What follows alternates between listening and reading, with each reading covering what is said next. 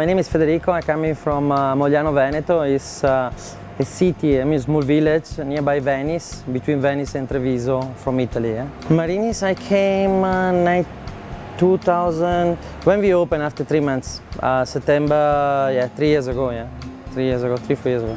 The style of cooking that I use normally is very much related to the products, the availability, and now in Marinis we are trying to develop a little bit more of an experience with a menu that goes between the traditional Italian to the innovation, to the seasonal items, and we do also some focus on the vegetarian, the gluten-free, because nowadays it's very much in vogue, and there's a lot of people that are asking for vegetarian and gluten-free. Yeah?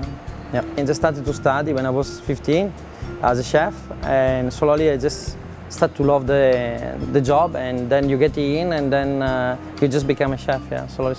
Fabio came 3 years ago as well, and he's a very young and talented chef. He has been developing in the last 3 years enormously, and he has learned a lot of things.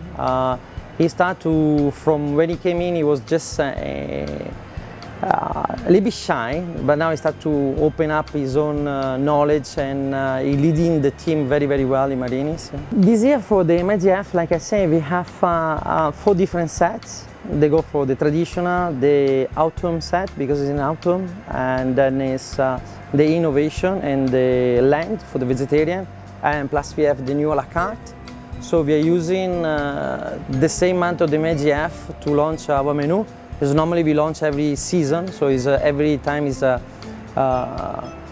times, 4 times a year, so it goes down to the autumn. They started on 21st of September, so we will follow the autumn food and delicacies from Italy and around.